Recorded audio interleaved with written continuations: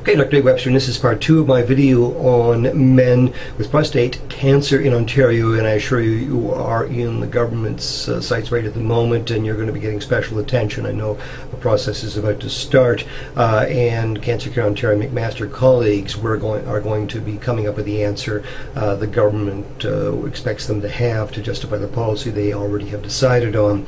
So this is part 2. I can't emphasize again enough the revolution that's occurring in the hope that this new agent is occurring in prostate cancer, not only just in imaging, but you'll see how it's intimately tied into treatment of prostate cancer, and it's called prostate specific membrane antigen, or PSMA for short. And we have actually 2 PET tracers to image these cancer antigens, and one is the standard F18 PSMA. You remember that mostly when we image with glucose, we're using F18 glucose. That's the major use for PET. But it turns out, for reasons I'm not going to go into, gallium-68 PSMA has some advantages. Now, I'm greatly indebted to a good friend and colleague I've known for many, many years, Dr. Kevin Tracy. No one has spent more in this province efforts of trying to get mobile PET access for patients. 50% in the U.S. is performed off mobile access, but the government simply doesn't want patients to have access to mobile PET, because along with that would come a bit wider spread knowledge, and they could no longer hide the lie that is Cancer Care Ontario. Dr. Tracy and I have been involved over the years in trying to do this. We've been in several articles in the Sudbury Star and so on about getting mobile PET. Now, he did a lot of work and produced this piece of work here called PSMA, PET Scanning and Theranostics in Prostate Cancer. It will be on my website. It is available if you just search the internet for it. It's a remarkable piece of work. But from that, I'm going to use some of the parts that he's kindly let me use. And one of them we can see is that this gallium-68 PSMA can be used for screening of cancer, directing needle biopsies, and identifying metastasis, as you'll see, at much lower levels of PSA. I think you'll find it quite remarkable. But more importantly, the PSMA also can turn out to treat prostate cancer, and really is one of the first developments in my lifetime, certainly, where we can begin to offer some hope for prostate cancers. This is offering that we might eventually be able to get the death rate from prostate cancer down in the range we're now seeing for women with breast cancer, because there's been so much development with breast cancer agent treatment for women and men with breast cancer. So it's also, of course, can be used to follow therapeutic responses.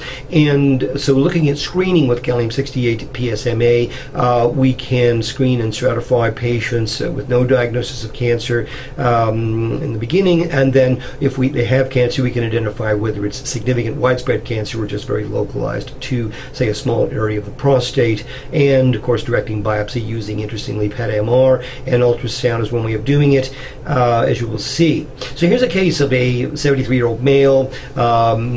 He's had a serum PSA, it's 38, we're almost 4, so there's very likely this man has prostate cancer. They simply can't find it. And in fact, he's undergone 2 transrectal ultrasounds. So they put a rectal ultrasound probe in, and they put a needle in his prostate, and they both come up negative. And he's gone through this, and of course there's a delay in between, and you can imagine the anxiety and so on. However, when you look at the prostate-specific membrane antigen gallium, you can see very clearly, here it's sitting in the prostate. This is the MR image, and now we can see this, where to put the needle exactly, and yes, the biopsy came back positive, and the man could finally, after all this waiting and anxiety, get proper treatment. This was published in 2014 in the Journal of Nuclear Medicine. Now, it can also be used, of course, in staging, as you might expect, and are metastatic disease present? Is it just in the pelvis? And if so, can we give radiotherapy there, and is it more distant? Now, here's a case of a gallium-68 PSMA scan with stage 4 disease, widespread, as you can see. It's also found in some normal tissues like liver and spleen and kidneys, and these are the salivary glands here, and so it would have radiation damage to these areas here, and like anything, we need to use it properly and with caution, but that has been already worked out. So let's, another role is looking for early local recurrence. recurrence. So I've said a PSA of 4 is considered normal in a patient who has a prostate.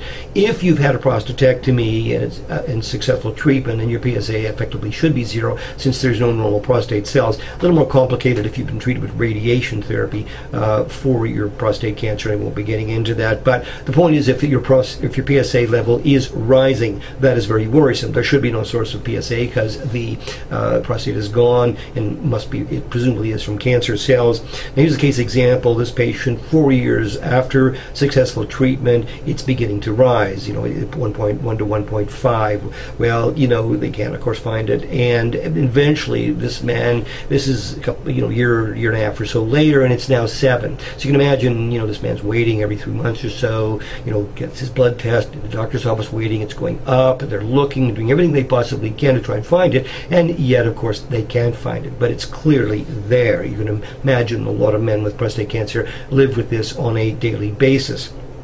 But here, I don't have his pictures, but let's look at this case example, again, published in the Journal of Nuclear Medicine. 64-year-old with a prostate cancer and a radical prostatectomy, and his PSA blood test is now 0.61 nanograms per mil. Let me repeat that. That's less than 1 nanogram per mil, 0.61. And here's his images, and you can see this very, very small and early recurrence of prostate cancer. And wouldn't you rather know about it then, rather than when it is 7? And of course, guess what's going to happen in the meantime when you're waiting to go from 0.61 to 7 in Ontario?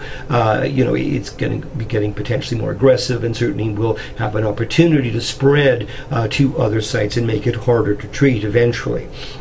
Now, another term I'm going to introduce that Dr. Tracy introduces in his nice little presentation there is called theranostics. It's 2-word, therapy, and gnostics or diagnostics. So we're developing molecular diagnostic tests, including imaging tests with gallium-68 PSMA, for example, in tandem with targeted therapies. And in this case, as we'll see, we can use the PSMA to both view and treat the cancer remarkably. Now, radiotheranostics means using radioactive substances as a therapy.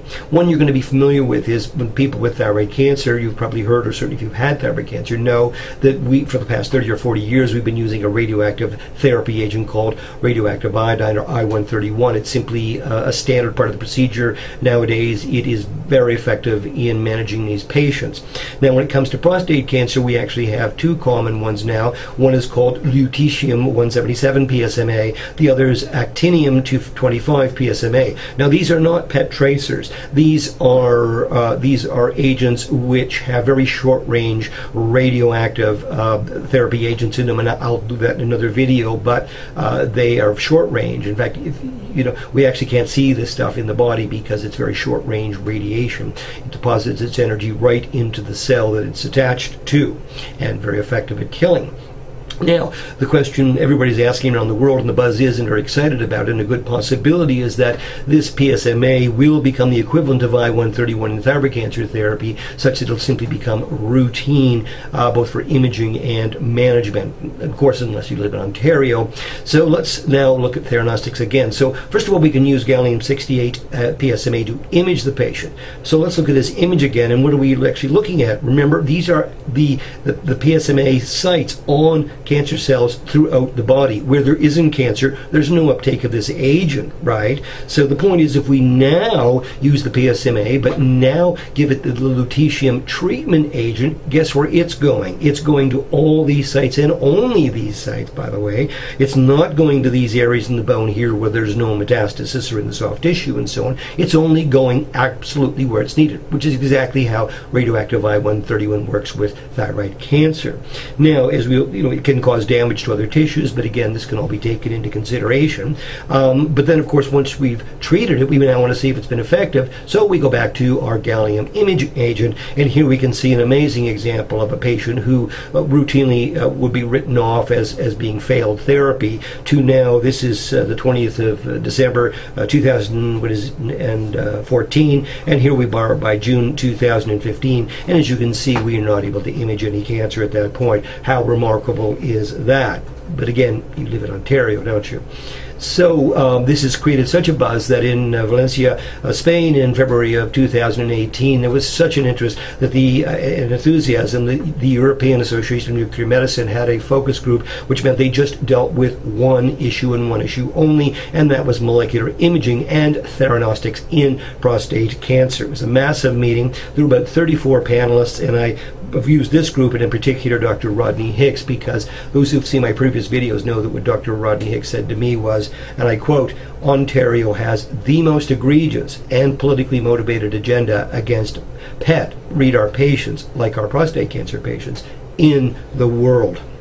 So I know that from talking to my urology college, patients are already flying to Germany and the U.S. and various places to get the modern investigation and management of their prostate cancer. And here's an example. I'll show you of a Sudbury patient who went to UCLA in California. I did some PET training in UCLA to have his PSMA scan, and the oncologist asked me to look at the images. Now, just to orient, this is the gallium-68 PSMA in the patient's bladder. This is the CT portion of the study, and these are the patient's hip. This is the patient's right hip and the left hip, and here we can see this little tiny spot right at the rectum here, that very little tiny spot at an early recurrence, and there is simply no other way on the planet at this moment that we could pick up prostate metastasis this early, and wouldn't that be when you wanted to pick it up? However, what about the rest of the vast majority of patients with prostate cancer, men in Ontario? They simply don't have the ability, financial resources, or even knowledge to know that this is available, and I'm going to make sure that they do, hopefully. So, men with prostate cancer, I assure you, are in the sights of the government right now. The Cancer Care Ontario McMaster groups are already tuning up their tools to make sure they come up with the answer the Liberals want. However, you need to understand, of course, that the Liberals have already decided on that, because that's how they do it, and they're in the process of doing this. But of course, we're in the middle of an election coming up in June, and that doesn't necessarily mean the Liberals will be there. In fact, that's possibly a good thing, because now we have a chance with the Ontario Progressive Conservatives.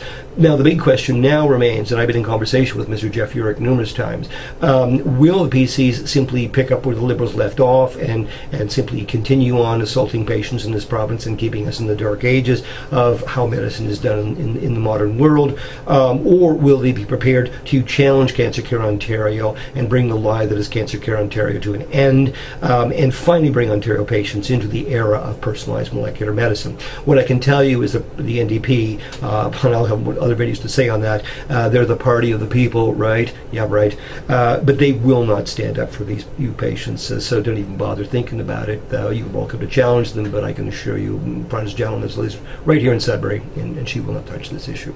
Now, so for those men with prostate are concerned about that, as I've said to other cancer patients, you need to leave Ontario if you want proper access to modern management of your cancer, or stay here and become part of the effort that I'm trying to coordinate to not let up on politicians until they end the era where you as prostate cancer patients are only seen as red ink on a spreadsheet. And we can do this because we have an election coming.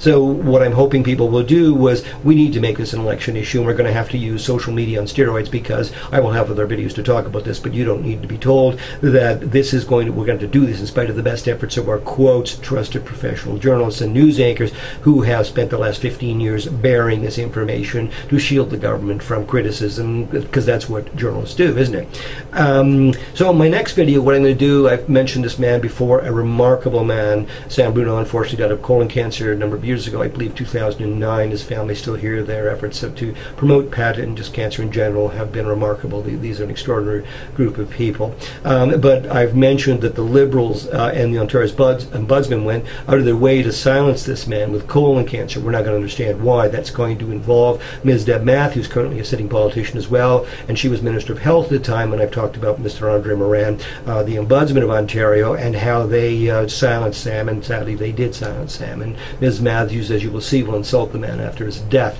when he couldn't defend himself. For those who don't already know, currently I'm on a Facebook issues page here, and I've got the video blog active. I'm not sure how effective that's been. This is my my Gmail site, so please give me an email if you want me to talk more. But finally, I am actually going to, in the next week or so, it's now what, March? Yeah, it's 1st of April, I guess.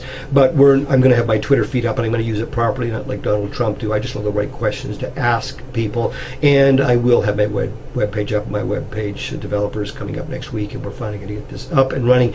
But again, if you're concerned about what you're seeing, I can assure you the only way this is going to happen is if we do everything we possibly can on social media to make this an election issue. So thanks for listening, and please like my YouTube videos or whatever, and do whatever we can to make this happen. Thanks.